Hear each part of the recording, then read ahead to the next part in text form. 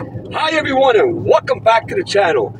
I have been getting a lot of requests to do a video on motor units. I already did videos on motor units, but I will do it again. But this time I'm going to break it down piece by piece where a child can understand it. Okay, I don't mean no disrespect to you guys, but I want everybody to understand what I talk about.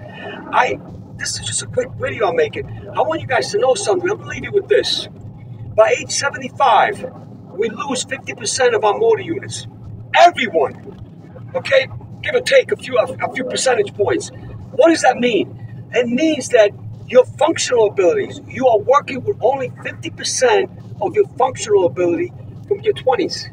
Now, when you reach 90 years old, you're working with only 10%. You only have 10% left of motor units.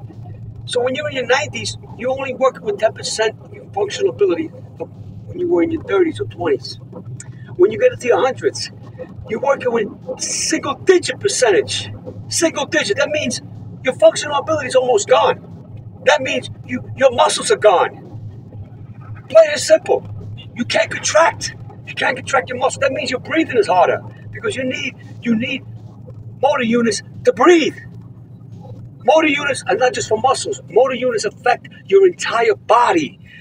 Metabolic health, you name it. It's all connected. But they won't tell you this. So I'm going to break it all down to you. In addition, I want you guys to know that I am sending proof to all the billionaires that are donating millions to these scientists and companies talking about genetic engineering, stem cells, and all that crap you hear. Because motor units, none of that stuff can stop the loss of motor units. None of it. So these billionaires are not aware of it. I am going to bring it to their attention with scientific evidence. I am going to destroy all these fake longevity gurus. All of them. All of them with the stem cell, blah, blah, blah. You know, I'm just going to challenge them. Anyway, look, I'm not going to keep it long. I'll see you soon in my next video.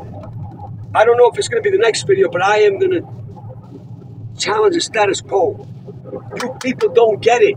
If you don't slow down the loss of motor units, nothing, not stem cells, not gene therapy, not reprogramming, none of that stuff, not AI, none of that stuff will stop or slow the loss of aging. Get it in your minds that right now there is nothing that can stop or even slow the loss of motor units. Well, there is something I'm working on, but I'm not going to disclose it. I'm not just going to give it away. Anyway, see you soon in my next video.